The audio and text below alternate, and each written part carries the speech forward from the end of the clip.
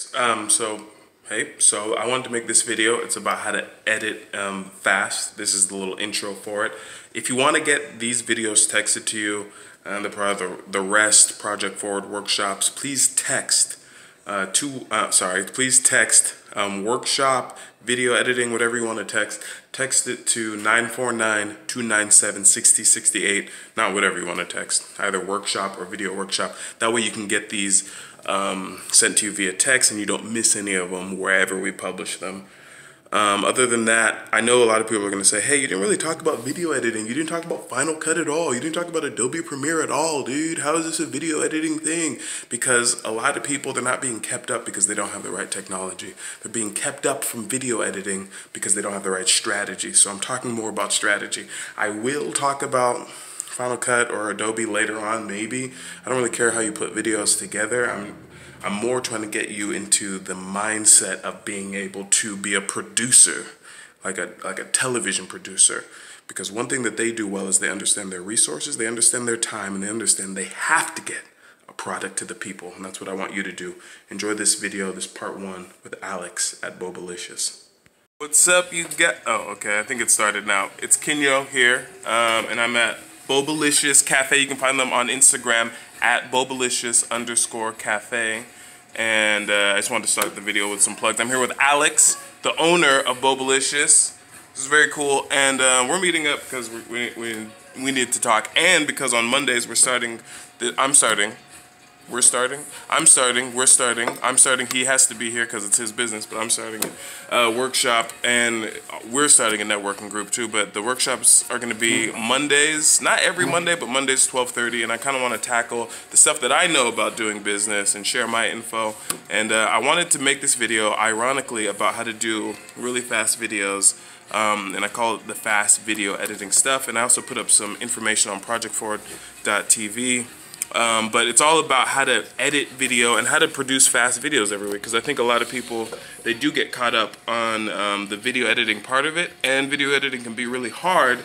So I'm going to dive into this. I'm going to use Alex as an example. We haven't talked about your video strategy at all, and I'm hoping that I'm hoping the customers do come in, because obviously Alex wants customers, but I'm hoping that we can do this because I want to show fast videos. But we haven't talked about this at all. I want to hear about Alex's video strategy, and then I'm going to see if I can make some meaningful tweaks to his video strategy while also making a fast video and telling you how I'm going to make this video fast and how I'm going to make this video reach farther with my strategy. But first, we'll talk with Alex. Let me see what's going with video. How do you feel about putting video out into the universe? Yeah, I mean, it would be a good thing. I mean, you want to, but I mean, actually doing it. How do you feel about it? I would like to do something like that. I know that you would like to. Okay, let's say why aren't you? Let's say that. Why haven't I? Yeah. Just time. And the knowledge of doing videos and different types of videos. And okay. If you were gonna try to do a video right now, you wanted to get a video out on Wednesday, you know, what would you be thinking? Why would you want to do that? What would be your strategy about it? What would that even mean to you? What do you think? Well, maybe a video of, I never thought about it. Never done videos before. Yeah. Maybe about how maybe a basic milk tea is done or something like that, or and that's a really good video. Types of teas are for the milk teas. Yeah. Like people love that kind of stuff, and I think when you haven't done a lot of videos, you actually usually come up with ideas that people would want to watch. So that's a really great idea. Or maybe like the origin of bubble teas, you know, just to get some kind of idea. Because San Antonio, even though I've been doing it for 16 years, it's still, compared to other cities, bubble tea is still relatively new to San Antonio. Yeah, San Antonio's slow on some cultural stuff. It takes us a while. Even though we have it, we're slow. I'm not sure why. But anyway, I think it's old town kind of. Small town, big city, small town. Yeah, small town.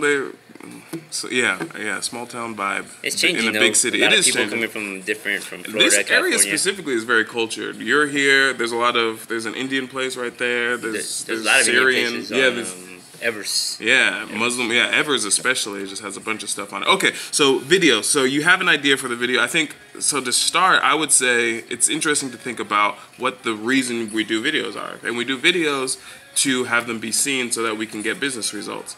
And in order to do that, we try to provide value in the video so that the person watching the video gets something out of the video, and we try to do that enough times to where they get so much stuff that they want to come inside and buy the stuff. So if you're, I think, sometimes people think, that their video is some sort of like, it's like a version of themselves, and so sometimes they're perfectionists with like that. It doesn't sound like you're like that. You said you just hadn't thought about it. So anyway, once you know what a video is for and you're like, okay, I'm delivering value, you came up with a good idea, and the cool thing about what you came out with is that that's a series. You can do a bunch of videos, and I think when you figure out a series, that's a really cool hack in order to be able to produce videos really fast once you know what your series is. When I really started producing video for myself, first I started with a poetry video, and even that was a series. It was a series of 5 videos that took me like 3 years. But I also started doing a weekly series of videos called Go Live with Kinyo, and that really helped me do some other videos. Really get in the habit of doing weekly stuff. So series are cool because then you know you don't have to think about a new idea every week. So once you have your series idea, I think the execution is interesting, and then this is where I want to drop the hack that I think will make it super easy for anyone to record video. One, do it like I'm doing right now with just your camera. I think that's even better. And honestly, vertical video does really well right now because so many platforms do vertical video. But do it with your camera. Don't overthink it. I know people like to be perfectionists, but most people who are being perfectionists, it's not because your work is perfect. It's because you're insecure. Usually your work isn't even that much better than the people who aren't perfectionists. It's just that you're insecure about putting it out. So, and everyone's insecure about different stuff, but once you know it's because of insecurity, not because of the quality of work, then you can say, oh, I don't care that I'm insecure. Let me just put it out. So do it on your camera, number one. Number two, that brings me to the platforms. When I said the vertical or horizontal, you should try to think about what platforms you want to put it on. You already have a nice Instagram. The other platform, 2 other easy platforms to get on without thinking too much would be Facebook and YouTube. So knowing that you want to just make those 3 platforms, that's 3 different videos. That's one thing that people don't think about when they're getting into making videos. You can't make one video anymore because there isn't one uniform. It's just like they're used to, it's like, you can't share it. You got to make 3 different. Exactly. Videos. It's like if there was like 5 different kinds of VHS. This is a super throwback now. There was a bunch of different types of VHS, but you were only making your video in one type. Well, only the people with that one type of VHS player can use that video, which means everyone else just is never going to watch your stuff no matter what. So you have to think about the fact that right now there's probably like 30 different VHS players, but there's the top 3, which is Instagram. It's top 3 as far as stability and like just like huge audiences. And so there's no more Snapchat, or no, Snapchat is huge. I'm just saying top 3 right now. And if you're talking about like growth, I would say Snapchat, LinkedIn, TikTok. But if we're talking about stability, I think a good starting place is Instagram, Facebook, and YouTube. So when you're thinking about those 3 different videos that you want to make, Instagram is a 1-minute video. It's a 1-minute video that is it could be square, it could be how we're doing this one, or it can be somewhat vertical, not full video vertical. What's square? Square, like 9x9. Like it's okay. actually like you can do square videos, or you can do widescreen videos, or you can do horizontal videos. The horizontal videos aren't full horizontal though in the 1-minute videos. They also have IGTV, which I'm not even going to get into right now. That's basically Instagram's YouTube, which you can also upload videos, and those are only in vertical. So if you wanted to do those 4, that would be 4 different videos that you would be editing. I never even heard of that one. Yeah, that one's new, and it's actually very good. So as far as growth, I would probably take off LinkedIn and put IGTV, actually, now that I think about it. But let's focus on those 3 platforms so it doesn't seem too confusing. So you know that you have 3 different videos you have to make. A 1-minute video for Instagram, however long you want for YouTube, preferably longer than 15 minutes actually. And then the same thing for Facebook. Facebook, it doesn't really matter, but I think if you have the long form, you can just put it on there. And the cool thing about YouTube and Facebook is those can actually be the same videos. As long as you don't say anything specific in one of the videos. I mean, it doesn't really matter because those can be the same videos because the platforms are the same. They both thrive off horizontal video like this, so you're pretty safe. So now that you know that those are the same 2 videos, those videos are done at the same time. You record this video, as soon as you press stop, those videos are done. You guys, I'm outside of Bobalicious right now. My phone stopped because I had to delete to get more space. Alex is still in there, and he actually has a customer now. But I told him I would just finish the video and send him the link.